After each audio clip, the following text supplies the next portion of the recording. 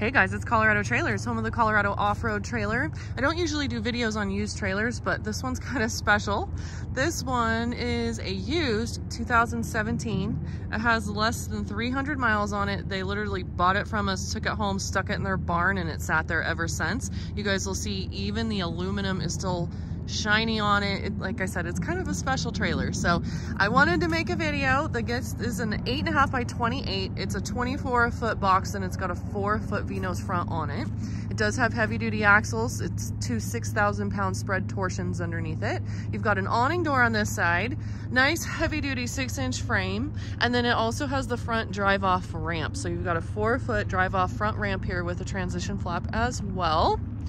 And I hope you guys can tell by the video, this thing's in amazing shape. Now, it also does have a nice big side door on it with the RV lock and cam bar. Here's these nice heavy duty 8-lug tires and wheels. Again, it's spread torsion setup. It's as good as it gets. It's gonna cut down on wagging and swaying for you guys.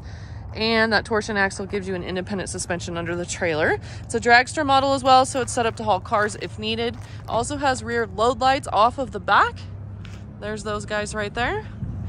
It also has extra interior height and it's insulated. So you've got insulated walls and ceiling in here. It's finished out. Your walls and ceiling are lined in aluminum, and it has a 7.6 interior height, which is gonna give you guys about 7.3 at your rear ramp door. Interior step coming in. 2 full-length rows of E-track down the floor as well as D-rings. You also have a spare tire in here. Here is the back side of that front ramp, and there's that transition flap. And then I'm gonna spin around here so you guys can see looking back. 2 overhead Maxx Air roof vents as well. Those have the bubble covers over them. And then you've got, looks like 4 puck lights along this wall. Again, it's insulated walls and ceiling. Here's your awning door, escape door, and all your tie down points here. Rear ramp doors does have the transition flap on it as well, so it's gonna be great for lower profile vehicles. And here's your dovetail.